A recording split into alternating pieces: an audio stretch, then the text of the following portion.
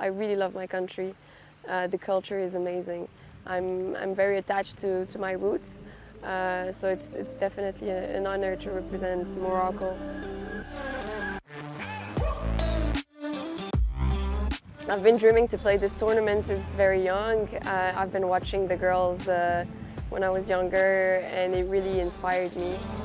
You have to take advantage of it, hearing all the cheerings from Moroccans is very nice, and I think it's a big plus. I'm dreaming of winning here in front of a home crowd.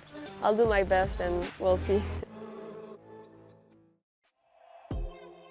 In Morocco, we're very patriotic. I'm a big fan of the Moroccan national team. I went to the World Cup in Russia in 2018. I was playing Q Series, the LPGA Q Series when Morocco was playing, and I mean, I can tell you how we felt. We were seeing all the crazy videos and basically everywhere in the world. It was something crazy.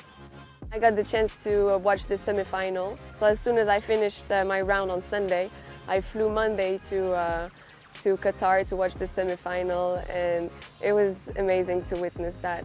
It's not a coincidence that I played good that week, you know, because every morning we were watching the national anthem live when they were in the stadium. So yeah, it was really nice. What brings sports is amazing. Everyone reunites, everyone forgets about its problems, and we all become just one. I'm not too much of a thinker. I just go day by day, and I think that's a good. I mean, that's something that works for me.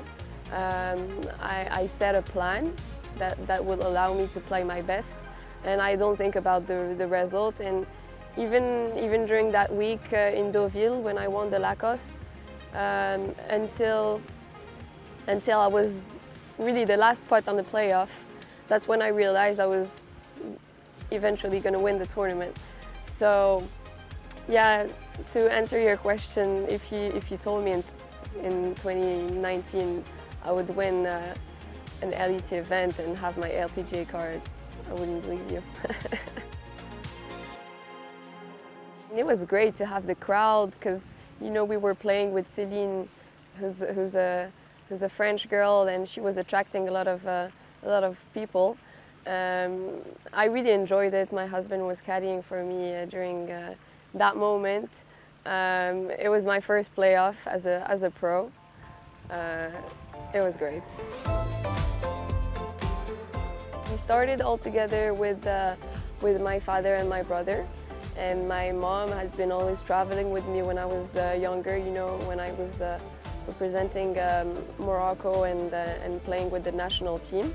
So definitely they were very supportive, and I think it's very important to have parents, to have supportive parents that are pushing you and following your dreams, you know. So I'm very thankful for them, yeah. We were maybe 2 girls playing in my golf club, and today I see some national tournaments with many girls playing, different age, and I think that the Moroccan Federation is playing a big role on that. They're trying to democratize the sport and attract more and more people. We have more golf clubs here in Morocco, and it's also attracting tourists a lot. And no, we definitely have the talent and potential. We just maybe believe more in ourselves, and just feel that anything is possible, and we Moroccans can make it as well. So I played college golf for a year in the US.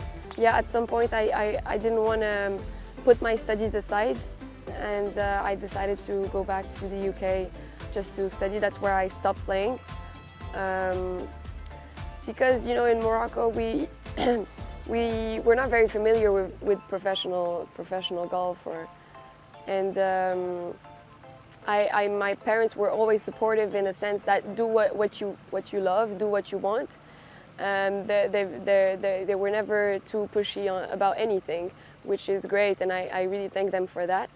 But when I graduated from the UK in 2019, there was a French guy who was working with the federation here, and he used to be a European tour player.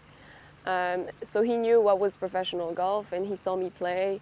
We talked a little bit, and he's really the one who pushed me to go back to golf, and he told me give it one more time, a chance, you know. And in my head, when I was in the UK, I was thinking, that's a shame. You never went all the way. I mean, you never tried all the way. Like, you don't know what your potential is. Maybe you can be a major winner, and you don't know whether you can make it or not. You didn't give yourself a try. So that's when I decided to really focus on golf, and I took 2 years where I only played full time before turning pro when I got my LET card. I always put my goals very high. Whether I achieve them or not doesn't matter, but it allows me to see higher and higher. So yeah, my goals are pretty high, and I think it's good to keep allowing yourself to push your limits.